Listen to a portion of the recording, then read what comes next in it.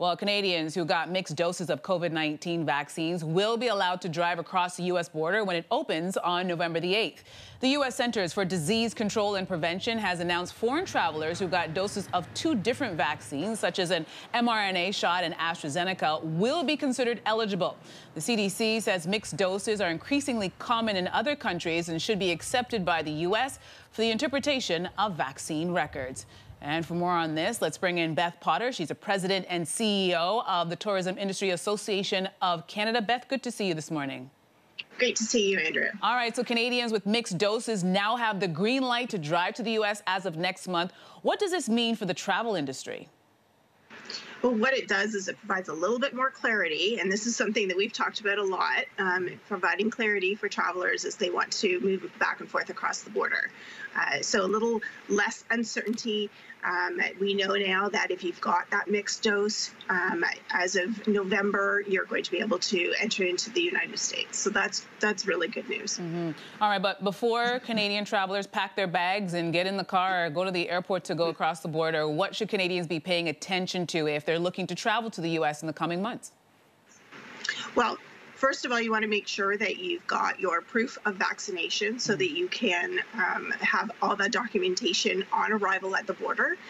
You also want to make sure that if there's any tests that you need to do before you leave the country and also for when you return to Canada, that you understand what those tests are.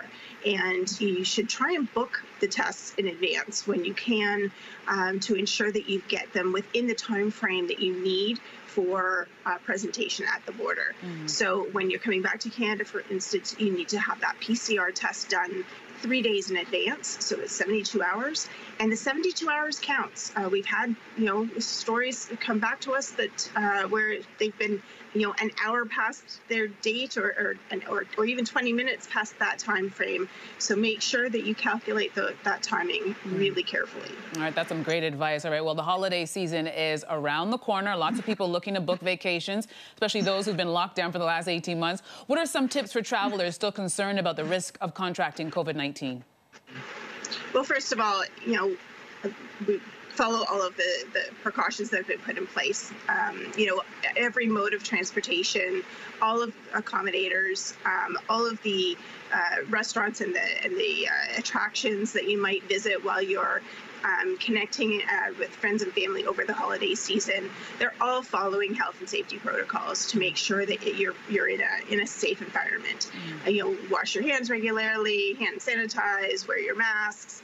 Make sure that you understand what the business that you are going to be interacting with, what their specific protocols are. And if you are looking to head out and enjoy local festivities and local attractions over the holiday seasons, just do some research in advance to make sure that you understand what their approach is, because some of these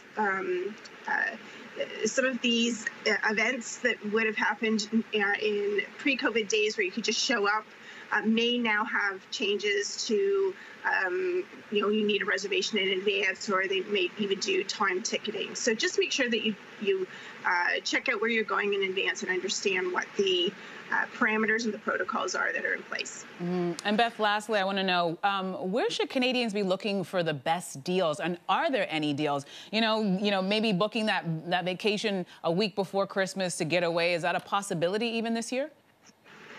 Well, that is certainly something that, I also am looking for the best deals. So I haven't got necessarily the inside scoop on that, but I do know that there are an awful lot of destinations that everyone's familiar with, over the Christmas holidays, that are looking for the Canadians to come back, and not only outside of Canada, but within Canada as well. So, do your homework, watch for those great deals online, and do they do ads in the newspaper anymore? I think they do, so check them out.